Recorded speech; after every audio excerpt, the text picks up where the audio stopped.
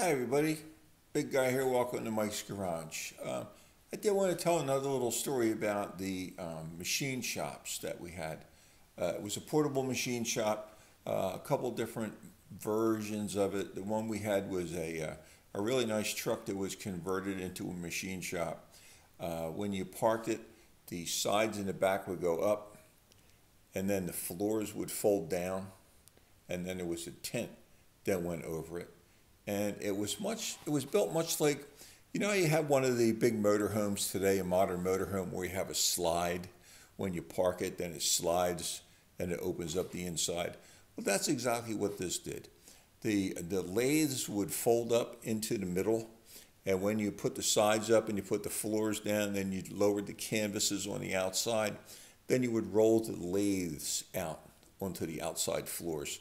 They also had supports on it too. They had a belly compartment under it. They used to carry rolls of steel, rolls of copper, rolls of brass, so we could make different things. They had tanks on there for welding, so they could weld it. And they carried, I think it was 12 by 12 pieces of steel. And what you could do is you could weld that over something. In Vietnam, they used to weld that onto the floors of some of the 3/4 ton pickups that we had. You would weld it on the outside of some of the doors to the 2.5 ton trucks, just to help you with shrapnel and things like that. And anything that would come up through the floor if you ran over a landmine or something. Some guys would line everything with sandbags just to help protect themselves.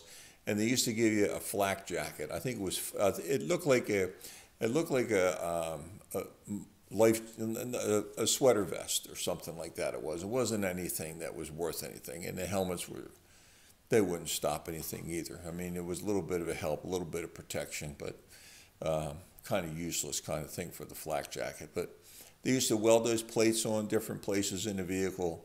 If somebody got bent, something got bent, a fender got bent or something, you could bend it back and you could reinforce it. Cut a piece of steel down to a 6-inch by 12-inch piece, bend it where it needed to be, reinforce the bumper so it wouldn't bend again, just to keep it running, make it look as nice as you could. Get a brush and no spray cans, get a brush and paint some olive drab on it, and get the stencils and put the numbers back on the bumper so everybody knew what unit you were from. And so that's the kind of little bodywork stuff that we used to do with that, used the machine shop for that. We could also get a rolled piece of steel, and you could put it in one of the machines there and put thread on it, whichever kind of thread you wanted. You couldn't really make a bolt, but what we used to do is we used to, I didn't do it, the machine shop guys did it. Like I said, they were the guys that knew how to use the lathes, that knew how to use the welders, although we did some of the welding too. But they were like the experts at it.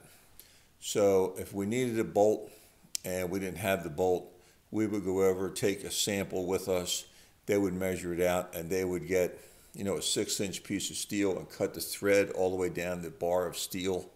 And then they would put a nut on the end, make it as long as we wanted, cut it off, put a nut on the end and weld it. So now it looked like a bolt. I mean, you had a nut welded on the end of the rod that had the right thread on it, solve your problem. So it didn't take long to do that. Anything you needed like that, a small thing, they could do it.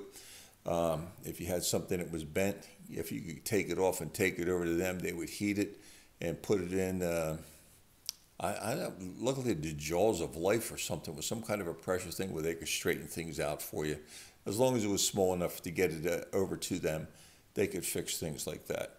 So anything that was bent, you ran off the road. Some of the trucks, you lost control. You went off the road. You bent the front end. You could take the parts off, bend them back. Just make it. We didn't have a front end alignment machine. We didn't have a balance machine. You just made the best of it. I mean, sometimes you were going 40 or 50 miles an hour and the steering wheel would be shaking. Wasn't too much you could do about it. So that was the machine shop, and I did wander off on another story again. I'm sorry. But the machine shop was very vital. When you needed something, you needed it right now, those guys were there for you. It was a really nice shop too. I mean, it was beautiful inside. It was a brand new vehicle. That was one of the few new vehicles that we had there. The rest of them, like I said, were Korea vintage from the Korean War, and even older than that. So very few new vehicles that we had in Vietnam. We had some pretty nice new ones in Fort Benning too, stateside. Stateside had pretty the new, better equipment, and it was kind of disappointing, I tell you the truth, when you go to Vietnam and you go to the motor pool and you just went back 20 years. So, you know, with these things, and I knew because I worked with a lot of old guys who worked on all the old vehicles at a gas station while I was in high school. So I knew how to take a flathead apart. I knew how to, you know, change transmissions, change rears, change gears, replace axles. We did all that at the gas stations back in the day. And so seeing the old vehicles, I knew how to fix them. So I was kind of an expert in that because of the old vehicles that were there. But anyway, this is about the machine shop. Very nice. The guys were great. Could make anything you wanted. Sorry again for rambling on. Stay safe, everybody. Take care.